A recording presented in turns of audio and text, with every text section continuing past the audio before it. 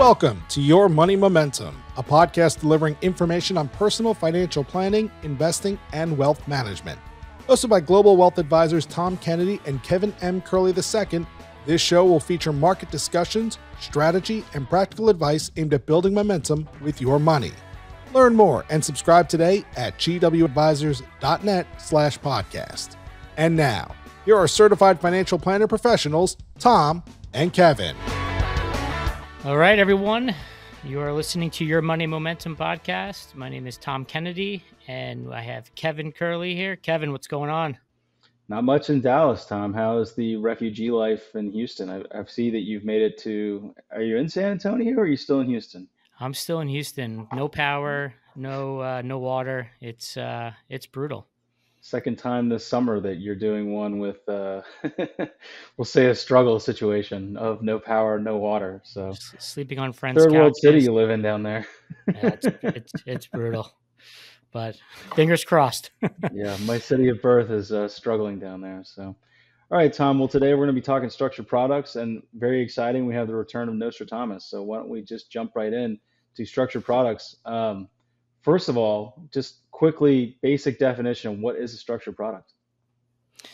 So we talk a lot about, and we've done a podcast on alternatives in the past, and I think we briefly touched on them, but it's, the alternatives category is very broad. You can throw in anything from REITs to, private traded real estate to hedge funds, et cetera. But one of those categories is what's called a structured product or a structured note. And essentially, and you see this a lot now in insurance policies as some of the investment options, but, 10, 15 years ago, to truly get into a structured product, you had to have at least 10, 15 million and go directly to one of these investment banks that create these products. And essentially, there's different iterations of it, but in its simplest form, if you take like the S&P 500, you take an index and you say, hey, over the next, call it 2 years, I'm going to invest in this index and I have an upside cap, call it 20%. So if the market's up 30, you're up 20. If the market's up 10, you're up 10. But you have what's called a buffer. You have a downside protection. And if you have a 20% cap, maybe your downside buffer is 10. And that cap might be a little high. I'm just throwing out some random numbers. So if you have a 10% buffer after the 2-year period, if the S&P is down 5, you're flat. If the S&P is down 10, you're flat. If the S&P is down 15, you're down 5. So they protect you in the first 10%. And there's so many different flavors and iterations of these structured notes. You can do them on individual stocks. You can do them on multiple different indices and do the worst of. Let's before we jump all into the details and all that, let's kind of keep it a high level first. So the first part is it's a debt instrument issued by one of these investment banks. So it could be JP Morgan, Goldman Sachs, all these different banks are issuing these structured notes. Why do they issue them?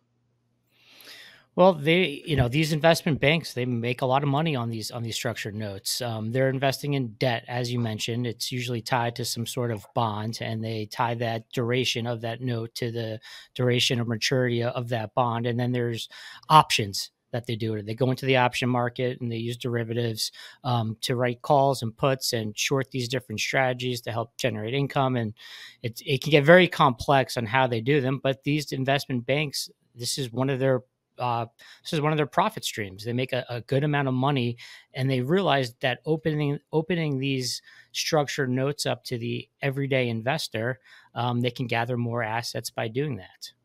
So if we start kind of at the basics, and I was interested in buying a structured product, what's like the most basic plain vanilla? Would that be like a market link CD or a different type of structured note?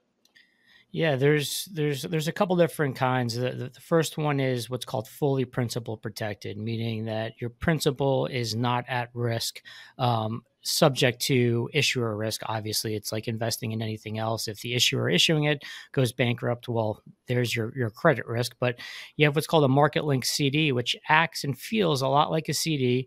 There's could be a 1 year, 2 year duration or hold on it like you would have in a traditional CD. Instead of getting an interest rate, it's going to be tied to an index like the S&P 500. So going back to that example, you might have a cap on that, and you're going to have 100% of that principal protected, but the cap's not going to be very great. It might be 7 or 8% over 2 years. It might do better than a CD, but you're not going to get the interest that a CD would pay, but you're fully protected, meaning if the market's down, you get your money back. So when you say principal protected, does that mean FDIC insurance? It doesn't mean FDIC insurance. So that's the biggest drawback with a structured note or a market link CD versus an actual CD. Is the CD is FDIC insured, where a market link CD is an investment. So Okay. you get So your money this is back. basically a different version of a CD. Instead of prevailing interest rates, I just get whatever the S&P 500 or another indices performance is, subject to a cap. But in theory, that cap's going to be a lot higher than prevailing interest rates, and that's why I would do it. Exactly. So if you do a 2-year, market link CD, you want that cap to be probably north of 10% because you can get CDs now for 5%. So Mhm. 5% over 2 years is 10. Now, as rates go down, CDs will go down. That's one of the drawbacks of CDs is once they mature, you have to reinvest, and interest rates could be a lot lower. But there's opportunity cost at hand too, meaning if the market does not perform and it's actually down, yeah, you don't lose money because you get your principal back. But if you were in a CD, you were collecting that 5% interest Mhm. each year or whatever it was. Okay. Well, that makes a lot of sense. Who is this type of product, specifically the market link CD? Like, what's the profile of investor that this makes sense for, and who does not make sense for? And along those lines, should it be in an IRA or should this be in a taxable account? IRA is always preferred, just because you don't have to pay capital gains tax or any tax until you take that money out. I would say risk profile, it's very similar to a CD client. A CD client is very, very conservative. They don't want their money tied to the market. So risk profile wise, you're not going to lose money on these market link CDs again, unless the issuer goes bankrupt. However, what these strategies are not for, a lot of those CD clients are doing those CDs for income. So if you're looking for income, a market link CD is probably not the route, because this is more for, hey, I'm conservative, but I do want exposure to the market in case the market continues to go up. And although there's a cap, I can take advantage of that versus a CD investor, also conservative, but may need that 5.5% income each year to live off of. Okay, so that seems like kind of the basics, the simple one, easy to understand. There's some tax things you probably want to check with your CPA, make sure you have that right.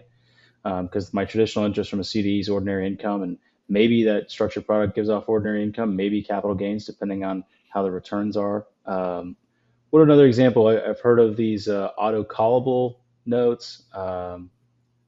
There's participation notes. What's kind of the second, if we're going up the chain ladder and going, okay, market link CDs, that's kind of level one. What's level two and level three look like? And when do I use those?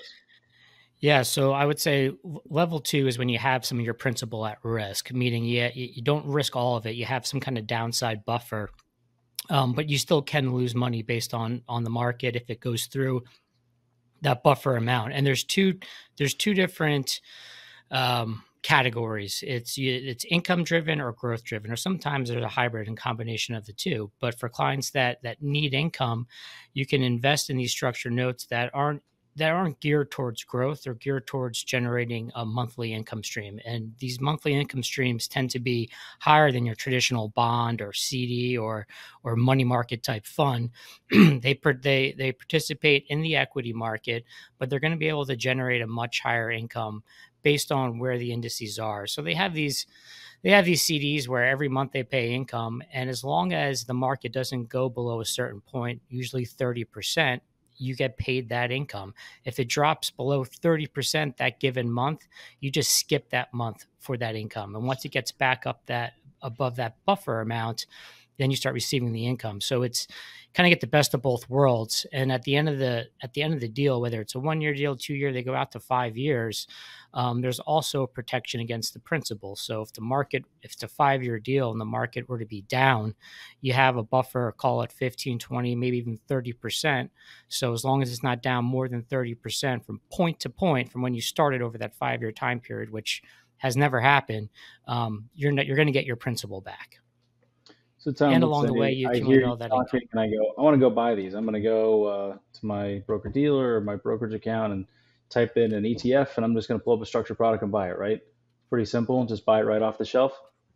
Yeah, so you mentioned ETF. So there's an ETF version. There's different vehicles you can buy these structured notes in. They ETFs have become very, very popular because they're fully liquid. So they work very similar. You can go in and out of them just like any other ETF, but the terms aren't as great because you have that liquidity, and anyone can buy that in a brokerage account or a fee-based account. Um, the other the other vehicle is doing the actual customized structured note through the investment bank, whether it's JP Morgan, Barclays, HSBC. There's a ton of them that offer these structured notes, and that's when you have the terms. You can always get out of these notes, but you're just subject to whatever the market is at that time. But there's a lot that goes into how we price them out, because that's when we can start to negotiate with these investment banks on better deals, better terms, bigger buffers, higher caps, etc. All right. Any extra risk that we should be aware of if we're going to add these to the portfolio? What's the really big benefit? I know we've talked about alternatives before of having a sleeve in there. It can help with kind of the advanced metrics when it comes to portfolio performance, risk adjusted returns, that type of thing. Is this fall into that bucket as just like a different thing than stocks and bonds, or how does this fit in overall portfolio asset allocation? It does. We use these as a pure hedge. You're not, we use kind of that version 2 where you have some principal at risk, and we just did some that had fully principal protected because we think it made sense. But you're using it as a hedge. It's gonna act a lot like the equity markets, because you're going to be tied to the indice. But if the market's down a certain percent, you're at least protected for X amount percent. So it keeps you invested in the market. It hedges the portfolio really nicely. It brings down the correlation, so everything's not moving in the same direction, and it just provides some protection. And in return, you're going to give a little upside return. So you say you did a 2-year deal where you had the S&P, you had a cap of 15% and a downside of 10. Well, you're making a bet over the next 2 years that the S&P is going to fall anywhere from up 15 to down 10. Anything outside of those two, you lose money on. But then you got to look at the rest of your account, and you're going to be invested in other stocks and bonds that are also going to be down. So this is a great way to just hedge the portfolio and really just smooth out the volatility. Yeah, so something different that hopefully also has a positive return, and that diversification can be pretty valuable in the long run. Yep. It just Any, allows you to get off the sidelines. If you're very, very conservative, but you hate seeing the market continue to go up, you just don't want to take all the risk. This is kind of a good in between. all right, great. Well, let's go see what Nostra-Thomas thinks about all this. And now, we ask our soothsayer to gaze into his crystal ball. Let's hear from the alchemist himself, Nostra-Thomas. All right, let's do it. All right, so the return of Nostra-Thomas, it's been quite a while. I don't know if it's been months or years, but I feel like he's been hiding for a while. So hopefully he can dust off his crystal ball and help us out here. So Richard Bernstein recently wrote that U.S. stocks may be headed for a lost decade due to higher valuations. Some areas, especially those associated with the AI trade, are trading at 14 times their projected earnings, and the S&P 500 is pretty high at a almost 23 PE ratio. So Nostra-Thomas, are U.S. stocks at risk at another lost decade like 2000 to 2010? Yeah, so the answer is no. But let's take a quick recap of what 2000 and 2010 looked like. You had two major crashes. You had the tech bubble in 2001, and then you had the GFC in 2008. So if you invested in the S&P 500 in January 1st, 2000, and looked at your account January 1st, 2010, you had almost a 0% rate of return, because you had, a 40 and 45%, 240 to 45% declines during that decade. I don't think we're going to be in a lost decade. I think that Think. was We want to look in your crystal ball and tell us the result. We don't want to think. well, my crystal ball has been a little hazy last couple years. Listen, there's valuations are extremely high right now. There's no question about that. It's been fueled by AI. You have PE ratios at all-time highs, especially on the tech side. So I think you're going to naturally get a reset. But this reminds me a lot of 2020. You had so much, and you look at all the other past bubbles, you had a lot of stimulus that was dumped into the market. I mean, we had $7 trillion during COVID that was pumped into the market, $7 trillion, which is unheard of. Our M2 money supply, which is all the cash available in money market CDs and savings accounts, was at $16 trillion. And overnight we went to 23. So you have all this money in the market and it's got to go somewhere. And last year you had 7 trillion of that go into money market funds. And what you're seeing right now reminds you a lot of 2020. You have all this money coming off the sidelines and chasing stocks. So I think I wouldn't call it a bubble, but there's definitely some sectors that are elevated because of that money going into the market. So I think you're going to get a reset. I'm not calling for a massive crash, but to get another lost decade, you would have to see 2 pretty big crashes. And I don't foresee that happening. All right. So the next thing comes from just across the Atlantic. England's elections ended 14 years of Conservative Party rule and put the Labour back in the Prime Minister's chair. Meanwhile, there's been major changes from groups that ran Mexico for a long time being unseated, and France just had an election on Sunday. It's going to shake up a lot of what they have going on. I know it's dangerous, but what does Nostra-Thomas think is crystal ball showing for the U.S. election? I think we put way, way, way too much emphasis with the election and the U.S. stock market. And you look at the charts. And oh, no, I don't mean about the stock market. I mean, what's the result? We want to know the crystal ball, who wins. The result is clear. After that debate and after the poll the candidates are clear. How can the result be clear? I think, well, that's why it's clear. I would find it very hard to believe that the Democrats take the White House. I think the GOP, I think they pick up 2 or 3 seats on the Senate, keep control of the House, and I think it's going to be a clean sweep across the board. So I think we will see Donald J. Trump sitting in the White House November 6th or 4th? And I think you will see a knee-jerk reaction up on the stock market, and I think that'll be a good time to take some gains and to rebalance. And if Biden does take office, which I highly doubt, but if he does, you probably will see a sell-off, and it'll be a good opportunity to buy. Great. Well, that was a very definitive answer. So we're over a year now since the last banking crisis that took down Silicon Valley Bank and First Republic, among others. What does Nostra-Thomas see in his crystal ball about the next crisis or the next black swan event? Typically unpredictable, but you have that power. So what's it going to be? I do have that power, and I will tell you the one thing that keeps me up at night is the sovereign debt crisis that we have in our country. $33 trillion and counting. You look at the 2024 budget, we had projected a $1.5 trillion deficit. It looks like that's going to be closer to 2 by the end of the year. That is not good. That is bad. And we've talked about this before. You look at just the debt interest, just the interest the government has to finance our debt is going to be at $1 trillion. That's more than our defense spending. The challenge is going to come is what our government, you're going to see a Netflix documentary or books written about this in the years to come, but how reckless the government was by not refinancing some of our debt when we had all-time low interest rates. As this debt matures, they're going to have to issue new debt at much higher rates. Even someone who has no idea about finances, everyone knows that when interest rates are low, what do? You refinance your house. And a lot of people did that. Why didn't our own government refinance our debt? So I don't even know. This could be a catastrophe. The next step is a downgrade. If we get downgraded, well, what happens to interest rates? Interest rates will go up because you have to be compensated to buy lower sovereign graded debt. I mean, you saw what happened. Treasury's actually rallied on the last downgrade, but in theory, you are correct. That's how the math book says it's supposed to work. In theory, we're writing IOUs and from AAA to AA and rally yields rally. You're like, okay, all right, cool. So that could be the next. And I don't even think it's a black swan. I think it's clear as day out there that we have a massive, massive issue. But I don't know what that looks like because we don't have, Germany to bail us out like they did with the other EU countries. So it could get pretty ugly. However, there's a way out. It's called growth. That's the more fun, easy way out. There's other ways out too. But all right, so we're gonna move on to something a little bit about volatility. I'm gonna kind of accidentally call somebody out, but they wrote the article in a public paper, so they can deal with it.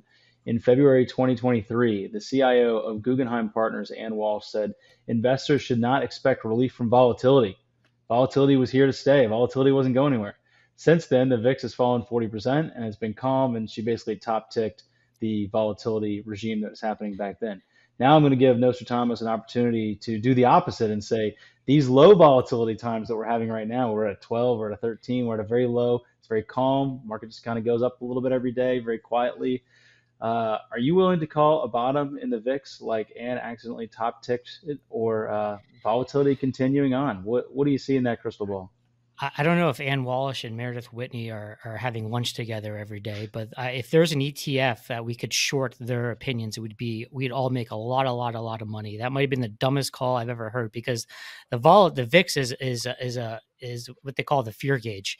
It just goes up and down based on the volatility in the market. And a good way to look at the VIX is you look at what the VIX is divided by 16, and that's going to be your expected daily volatility or percentage swings in the S&P. So for instance, the VIX right now is what, 12? So 12 divided by 16 is 0.75%. You're going to see on average 0.75% swings in the S&P. If the VIX was at 16, you're going to see 1% swings. When it gets up to 30, that's a 2% swing. So I think volatility is going to remain low throughout the year, because I don't think you're going to have a lot of movement in the market. I don't foresee some massive sell-off. And if there is, the VIX will shoot up. It's not like it's a stock and there's earnings and you can predict it. It moves with the market, and it's a fear gauge. So again, as people get more pessimistic and things start to sell off, you'll see the VIX start to creep up. But being under 20 is pretty low, and we've been there. And by the way, you look at the S&P 500 since the Silicon Valley banking crisis, we haven't had a 2% swing on the S&P, which is going well over a year. So you're seeing very, very low volatility in this market, which is a good thing for the It's been a few months since we've seen a 1% swing too. So it has. We'll see how if we can get down to 0.5%, no more. Keep it really, really low vol.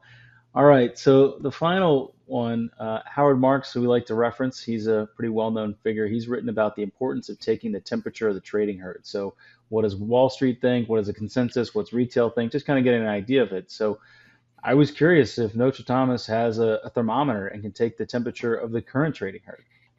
It is hot. It is hot right now. And something that I look at is the bull bear spread. There's a lot of different indicators out there, but it just shows, hey, is the average investor optimistic or pessimistic? They look at it from an institutional level. They look at it from a financial advisor level. And optimism is extremely high right now. You have this kind of FOMO taking place in the market with, everyone's darling stocks like NVIDIA that have just been on a massive run in anything AI related. So I think the temperature is extremely hot, which unfortunately doesn't usually end well, and it'll end with some kind of resetting. But we've seen these periods run for quite some time. Again, this reminds me a lot of 2020, not as extreme, but you could see this run throughout the rest of the year. But there's gonna be a resetting, and like what Warren Buffett says, sell when things are high and buy when they're low, and things are starting to get up there, especially in certain sectors like tech. All right. Well, thank you, Nostra-Thomas. In a few months, we'll see you again maybe, and get some more predictions maybe post-election. Nostra-Thomas only comes out when he's right. So broken clock, right? Broken clock. All right. All right. Well, thanks, Tom, and thanks, Nostra-Thomas. We'll see you next time. All right. Thanks, Kevin. You've been listening to Your Money Momentum, brought to you by Global Wealth Advisors. To learn more about GWA and its talented roster of financial professionals, head on over to gwadvisors.net. Thanks, and we'll see you next time on Your Money Momentum.